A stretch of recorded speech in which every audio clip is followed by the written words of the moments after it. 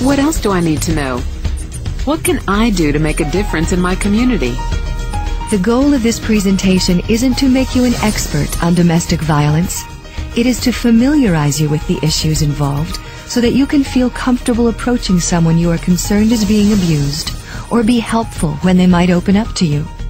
The most important thing you can do is recognize the signs of abuse, respond with emotional support and reassurance, and provide critical referrals to experts who can help. 71% of victims tell someone about the abuse. If you believe someone is a victim of domestic violence, reach out to her by asking what she needs. Just knowing someone cares makes all the difference in the world. Anyone, including you, can provide the support and refer them to resources for help.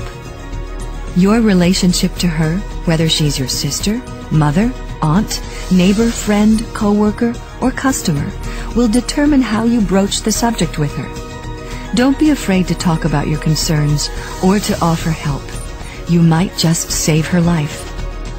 Be aware that victims sometimes are embarrassed, ashamed, or afraid to open up.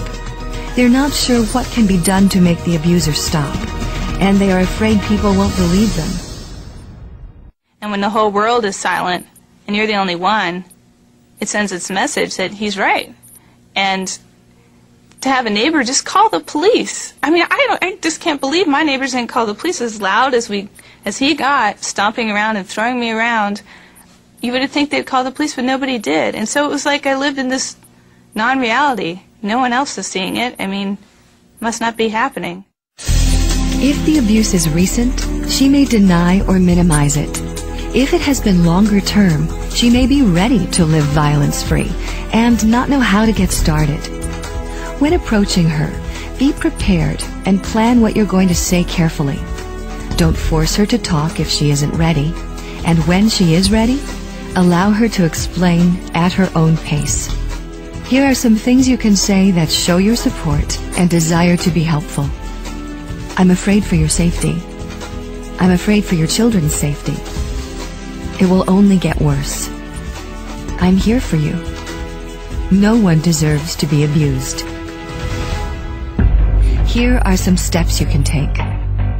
Approach the subject in a non-blaming way. Tell her she's not alone and that she is courageous to talk about her experience. Acknowledge that it is scary and difficult to talk about domestic violence. Ask instead of telling. I have plenty of time. Whatever you want to talk about, I'm here for you. What would you like to happen? What is it like for you? What do you need? Don't tell her what to do.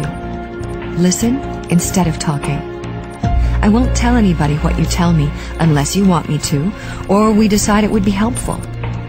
Be prepared for anything, a short, unrevealing answer, or the floodgates opening. She could deny she needs help, or recite a full-blown list of immediate needs. Take it slow and break it down into manageable steps.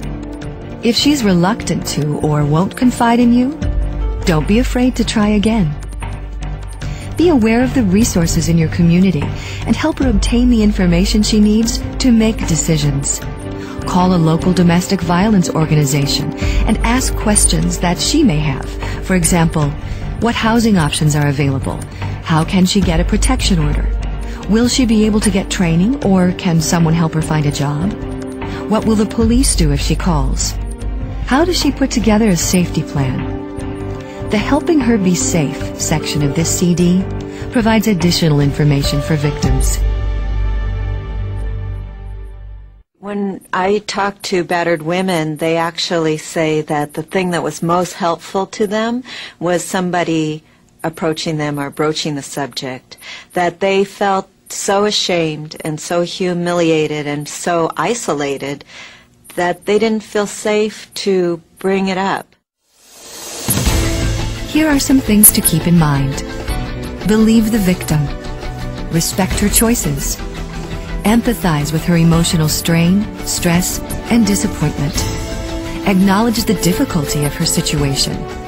React to what she tells you with compassion.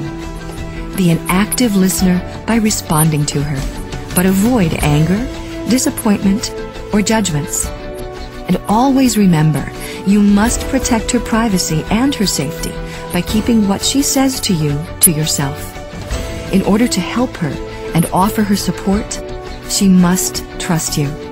You can be the vital link to saving lives just by recognizing the problem and knowing how to connect the victim to services and experts who can provide assistance.